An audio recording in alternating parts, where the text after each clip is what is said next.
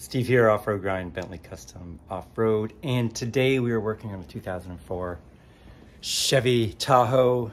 We're going to be putting in a OEM bumper swing out. So what I mean by that is we're going to use the OEM bumper and we're going to put a swing out on it. So let's see how that goes. I think it's going to go well. We're planning on having the spindle hinge just outside the door here. We want to make sure that the door can open, obviously, with the arm on there. So I'm thinking it's going to come up through here somewhere, maybe the corner. I'm thinking. Try not to cut too much into the bumper, but I think we're going to have to probably cut out a little bit of the corner here to allow the spindle post to come into here. And the other thing we need to do is this back window pops up and swings up, so we have to have the bumper, or the tire rather, far enough down that we can get that up. I'd like to get a bit of an angle on it because I think that looks kind of nice, but we want to make sure we can open it through this window. So here we go.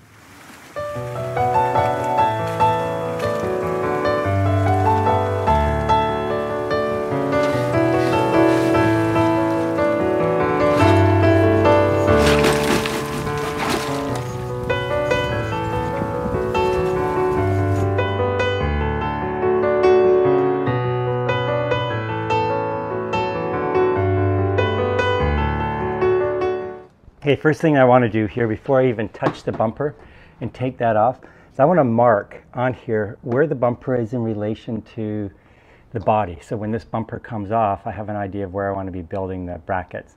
So I'm just going to make a little template here because I don't want to be putting the bumper on and off constantly.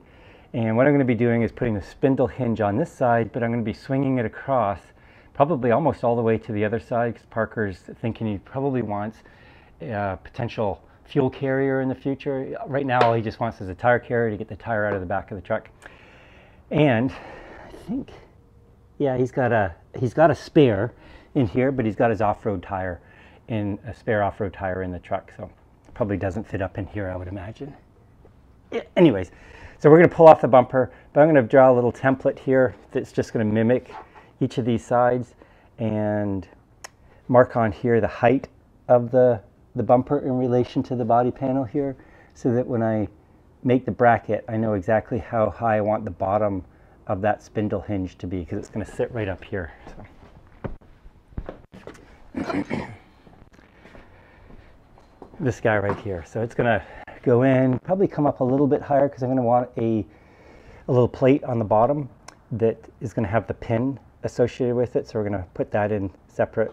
And so this can spin around with the stop pin and go into the different little holes that we've got. Because I like to have the pin so it's closed in the closed position and then halfway open so that you can get the back door open, and then completely open but without the tire swinging around and clunking the taillights. So that's kind of, I'm thinking it's probably going to go somewhere around here.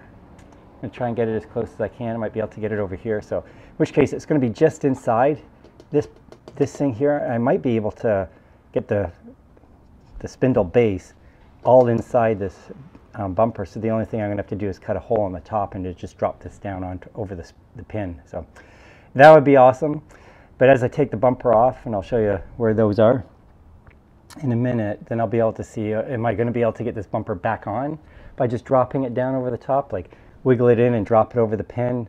Obviously you're not going to be able to get it off with this collar on, but take the nut off the top of the spindle hinge, pull all the bearings out, and then just pull this off as you pull the bearings out.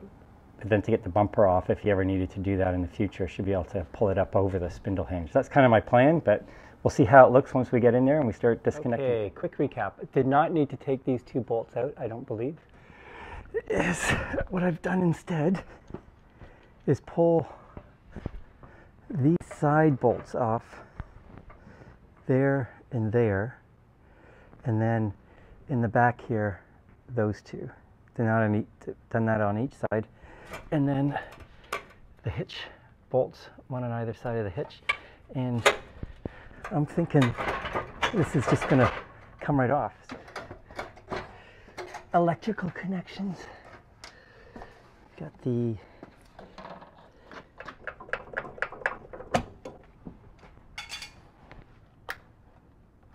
bloody hell, what is going on over there? There we go. Okay. A little dust seal. Okay. Oh, we got it. Okay. So now the little clips here for the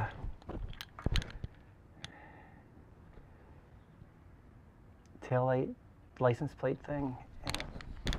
We'll pull that bumper off. Okay, those little license plate lights, I actually just unscrewed them because the wire went right into the back of the bulb, so I'm not messing around with that. Okay, so let's try and pull this off. Yeah, there we go. So that came out pretty easily. Let's take a look inside here now about what we're going to do with this bracket that we're going to pop on here.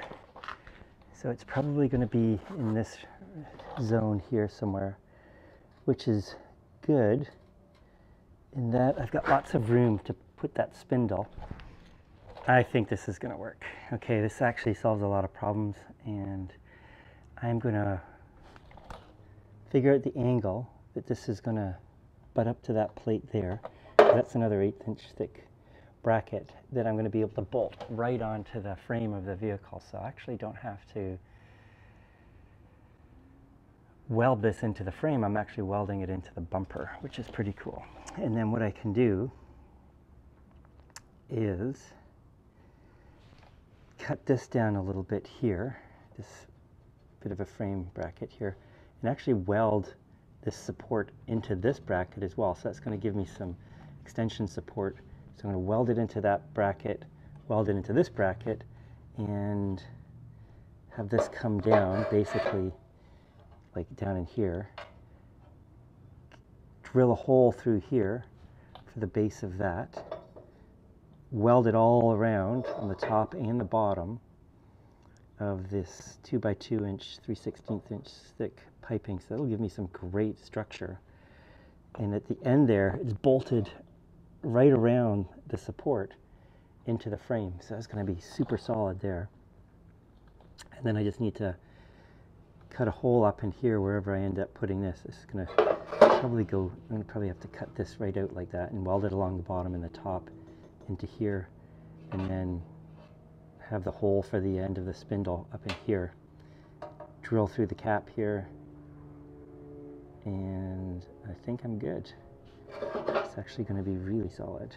Yeah, that's perfect. I think that's going to be some really good height as well. Cool. Okay, I like it. Okay, going to pop this back on. Make sure we're going to get this hole cut in the right spot before I start messing around. Okay, I've got the collar position marked. Pulled this up, made sure I centered it along the back bumper here. I want it close, but I don't want it too close. And I want to have enough room here for Parker to put a table in if he wants. Later, he talked a little bit about that. So pop that here. I think that's going to be a good spot right there. Drilling that through there. I think that's going to allow the spindle to stay just inside the curve of the bumper here on the inside. I'm going to pop that hole in.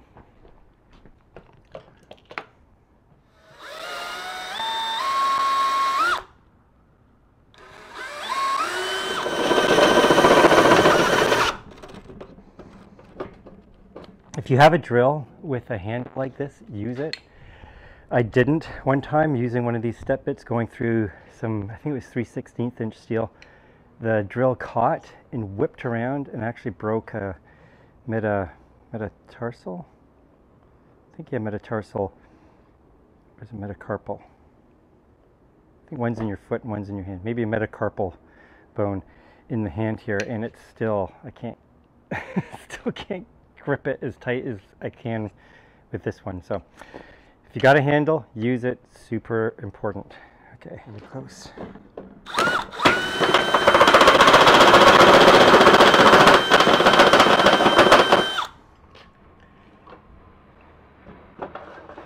Sweet. Okay, good. So that worked out nice.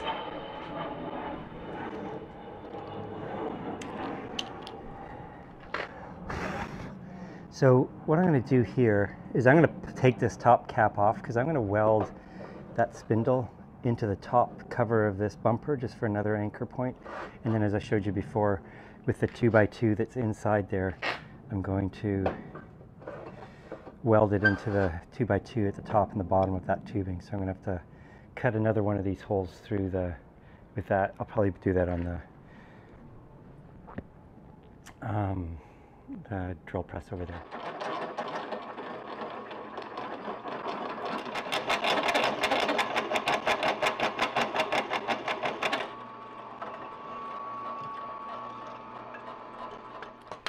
And here is the extension that I'm going to put into the frame. We've got the spindle hole cut out, so that's a perfect fit. So now what I need to do is I'm going to cut the end off here somewhere in here. Well, unfortunately my remote mic stopped working. I ran out of battery, so I'm going to voice over here for the next little bit until I realized that was happening and then got the sound back. So what we're doing here is we're just fitting the length of the brackets. I've got to cut the end off there that's going to weld into the bracket that it's butted up against, and that'll give it the right length to come into the bottom of the spindle there, so the spindle drops into the hole that I drilled at the end of that 2x2 square tubing. So we're going to cut that first, and as you can see, I'm going to have to drop that down through that cross bracket, so I'm going to have to cut across the top and bottom of the tubing in order to allow that to drop down. So first of all though, we're just going to cut the end off the tubing, get it to the right length, kind of measure that where I thought it would need to be, kind of measure from the bracket to the inside of the spindle. It doesn't have to be exact, like to the millimeter or 1/16 of an inch, because you're going to wiggle it a little bit and torque on it with the swing arm in order to get the swing arm horizontal. But that allowed it to fit in. I didn't have to cut into the face of the bumper, which is awesome. I was able to keep everything inside the bumper, so it looks really solid and clean as well. And so right here I'm just making sure I like the height so that the bottom collar of the collar on the spindle is above the bumper, which is good. Remember, we've got that plastic cover that's going to go over there, so it has to be a little higher than it should be based on where it's at right now. So I just put a pen under there to lift it up to the right height, making sure that the bumper's in place. And I think I actually put a couple of bolts in there as well, just to make sure that it was solid and in the right spot. And here we got the swing arm, so we're going to put that into place. Make sure that that line that I was pointing to there is facing in, because it does leave a little bit of like an indentation on the finish. So I always want to have that on the inside rather than pointing out. So that's the welded seam of the tubing. Making sure the truck bumper is horizontal, and then I think it was like 0.2 of a degree. And then just making sure that the swing arm itself is horizontal as well, making it nice and level, putting some spacers in there, and then checking that it's the right height in alignment with the back door there. So I'm just measuring the height from the crease on the back door. Then we're going to tack weld the swing arm to that collar in a second. You'll see that as we get into that. And then you'll see the Zerk fitting there on the collar. Make sure you've got that in the right spot. So turn that around. I like to hide it in behind the swing arm, or I guess in front of the swing arm. So right here, I'm squeezing the swing arm up against the collar, making sure that's nice and solid, and then tack welding that into place. And then once I've got that done, then I can pull the whole swing arm off and finish welding the spindle. I'm going to put a couple tack welds in the bottom of the spindle as well before I take the arm off. So as you can see, those are already in there. I just put those right there. So, but that came out really nicely. And also I don't want the bracket moving, so that tubing, I put a couple tack welds in there once I had the swing arm horizontal in the right spot. And I'm going to put a couple tack welds up in there. And now we're just going to start to weld the whole thing up. Actually came together really well. So this 2x2 tubing that I've got actually had some primer on it, so I just made sure I sanded off the primer where I knew I was going to be welding. So just make sure you do that before you put that into the position here, because you're not going to be able to sand it once it's in place. And if you have primer or paint on it, you can't weld it very effectively. So just really burning it in here, making sure it's staying in the right spot. Those tack welds did a really good job of holding that in place. And I'm just putting a nice solid weld around the top of the bumper. It's great that this was all steel. And now we're finished welding the collar to the swing arm. And I take this, make sure I take all the bearings out of it. I don't want to heat those up, so I'll make sure I do most of the welding with that off. And I want to put a little support bracket across the top of the tubing. So that's a 4-inch collar, but I've used a 2x3 tubing here. So I was making sure I was able to get another inch of support on there. I think that's smart. Might as well. I've got the height of that collar, might as well use it. So I'm just coping out the circle here to fit up against the collar. Just do a couple of relief cuts and cut those out and then sand it down.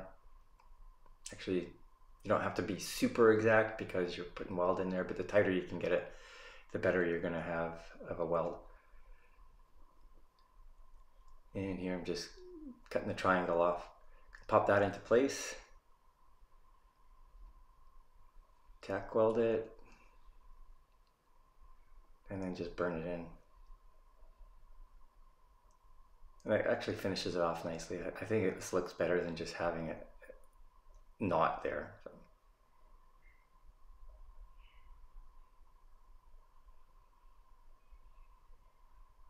You can see on the Kia we've got in the garage there, I was actually doing some painting on the back, but I've got a fiberglass blanket up on it so that the sparks from the welding don't fly up and land on the glass because it'll melt right into the glass. So if you've got a vehicle around, either move it or get a fiberglass blanket like that up to protect it. Now we're gonna cut the swing arm to length. So I'm just trying to figure out where I want to have this positioned. And once I've got that length figured out, I'm going to be able to cut that off. I'm going to do a little cap on the end, you'll see that. And then we're going to start cutting into the top of the bumper to put the stop in the latch at the end. And keep in mind, this side of that swing arm is actually eventually going to have a double fuel carrier on it. So we want to make sure that, you know, it's got some solid support on that side as well. So just cutting the swing arm length, got that all dialed in. And we're just gonna cut out I just use like I think it was a 16 gauge or maybe 10, but probably 16. Actually that looks like 10 gauge, I think. And just tack welding it in.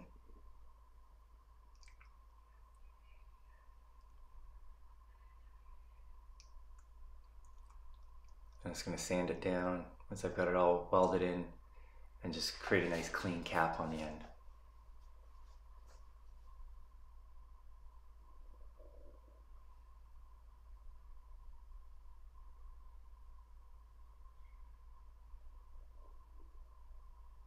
Pretty solid.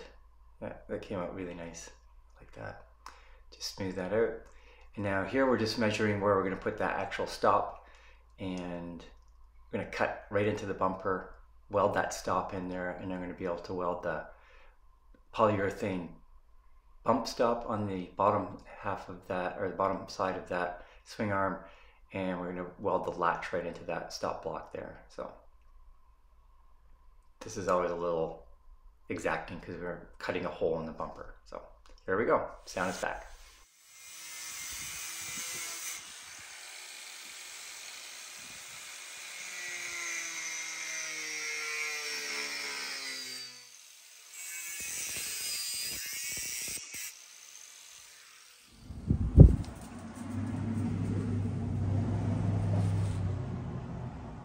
Okay, I got this sorted out. I'm pretty lucky, I think, in terms of the height. So this needs to be actually, the top of this just needs to be the bottom of this metal plate, which is great because then I can weld it all the way around the corner here. So across here, across the back, and then on the top here. And then I can weld it inside this bracket. I had to snip the corner out. That's perfect. So that's just going to fit in there. And I'll weld that all around nicely. I'll pull the bumper off and take the plastic off so I don't melt it, and then that will be in place, and then I can weld this L stop on the bottom of the swing arm, and then weld the latch onto the face of this block. We're good. And then I can work on the tire carrier and pretty much done.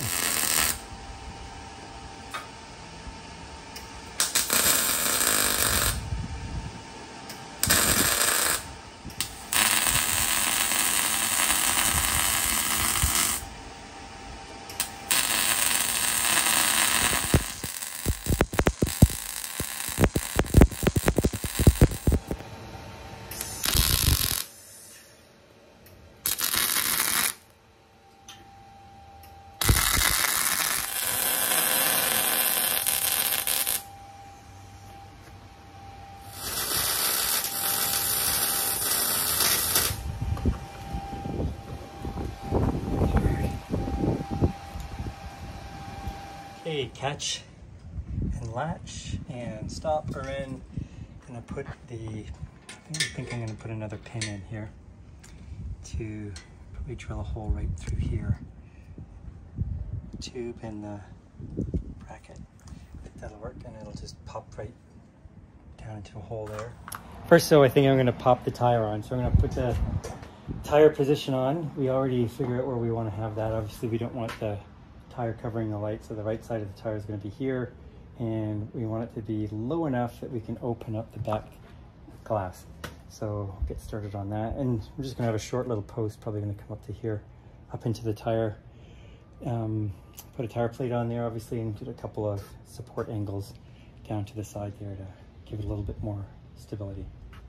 But first, so I am starving, so I've got some chicken salad, some Triscuits. I'm going to eat this before I continue on. Put the bumper on, put some bolts in there, secured it so it's not going to wobble a bit. Secured the latch, got that all cranked down so the whole swing arm's not moving at all now. And then I've got the tire in place as to where I want it, so just inside the brake light and low enough that I can close the glass here without it touching the tire, which is great. And I think I've got it pretty much parallel to the swing arm. So now what I'm going to do is I'm going to take another piece of 2x3, and I'm probably going to put some side supports up here anyways. But I'm just going to figure out where I want the angles to come into the tire plate here. Can you see it? There we go. Into the tire plate. And it's going to draw an angle kind of down across from where I want it to enter the tire plate down to the swing arm, and I'm just gonna cut a V, and then fold it, and then keep the back of the metal intact, and then just weld the V together. So I think that's what I'm gonna end up doing. Anyway, so I'm just gonna get a piece of, I guess probably a ruler, and then just put it along there and draw my little mark.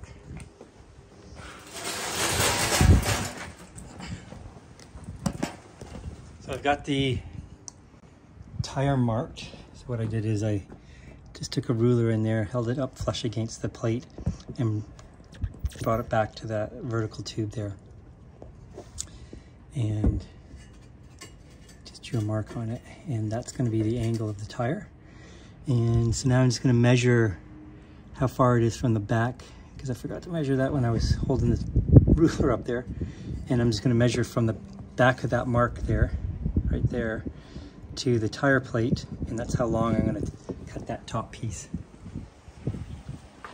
We got 8 3/8 of an inch from the top here, so that's the angle. So if I take that 8 3/8, so I'm going to cut this square at the end, and then whatever angle this is, I got to take out a little sliver so that this almost comes down.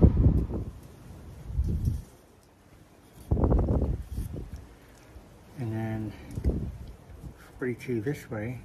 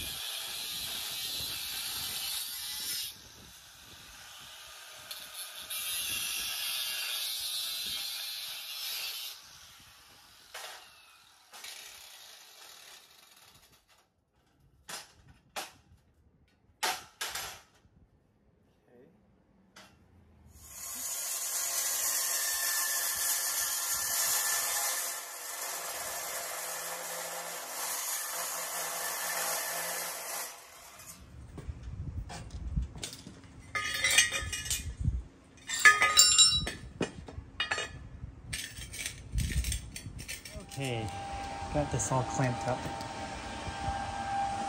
Hope this will work. Some clamps on the top so the top of this blue clamp wouldn't slide down, and just hooked into the bottom. That's, I don't have to refine it now, I can just weld it up. So that's easier.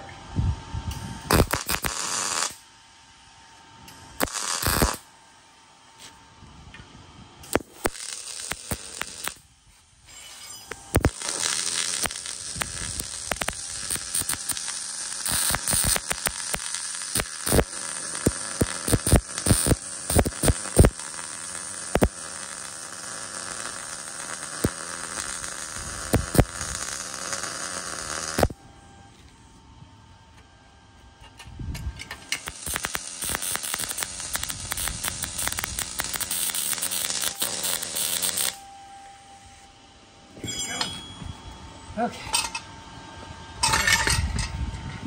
Let's touch that, put that in place, after it cools down a bit, and see if it fits.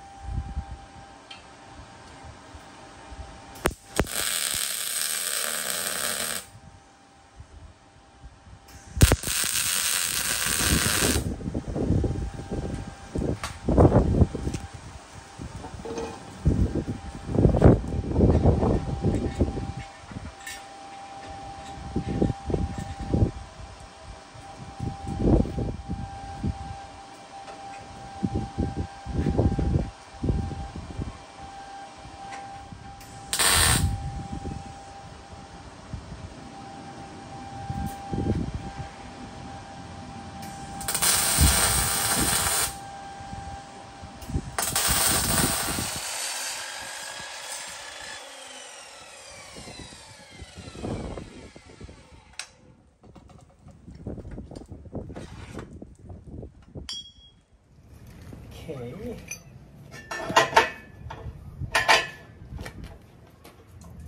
Okay. Yeah, that'll work.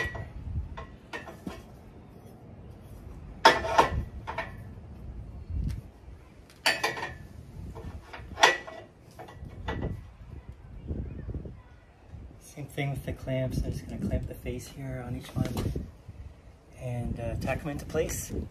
And then I think I'm pretty much done, other than the... Now I get the tire, I can get the tire popped on there. I think I'll weld all this in. Actually, you know what? I'm gonna keep it just tacked in case I screwed something up. In which case I'm gonna pop the tire on and then do the door opening thing. Make sure I'm happy with this. Once this is all in, I got my pins in the right position, then I can final weld everything into place. Okay, coming together so nice. So I've got it all tack welded in place into the back tire plate here, into the support, onto the swing arm. I think the only thing I really need to do now is make the stop pins location, weld those into the corners here, and then put a plate in here for the pin. And I'm thinking the same thing here. I'm probably going to do another pin here and then just drill a hole into this corner right there. I think that's going to work well for making it easy to open it here. So, okay, so that's what I got to do now. Other than that, I think I'm good. We've got the glass clears the tire nicely, which is awesome. I've got this in the right spot on the back, not blocking the light. Here's my little pin hole thingy. So I am going to,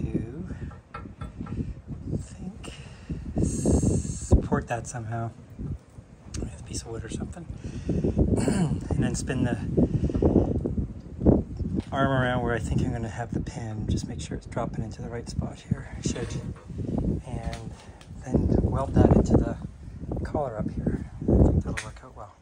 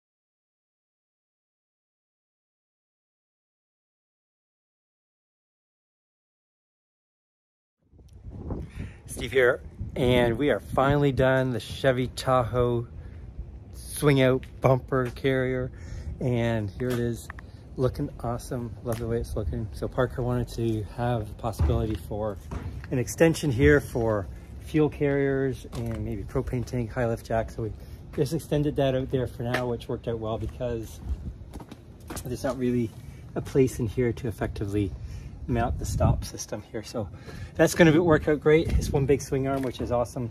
Pretty simple. I put a stop pin here as well as over on the other side. So we've got that one. And this way he doesn't have to reach across to the right hand side to open this up to release it. So this will pop out nice. Got a nice little locking catch on there. I like that. Found these in black, so I was using kind of a chrome look, but I like that black look. Anyways, all done. Like the way it worked out. Good luck. I think he's going to be happy with that. So anyways, thanks for watching. Appreciate it. If you have any questions, throw them in the comments. Catch you soon. Bye.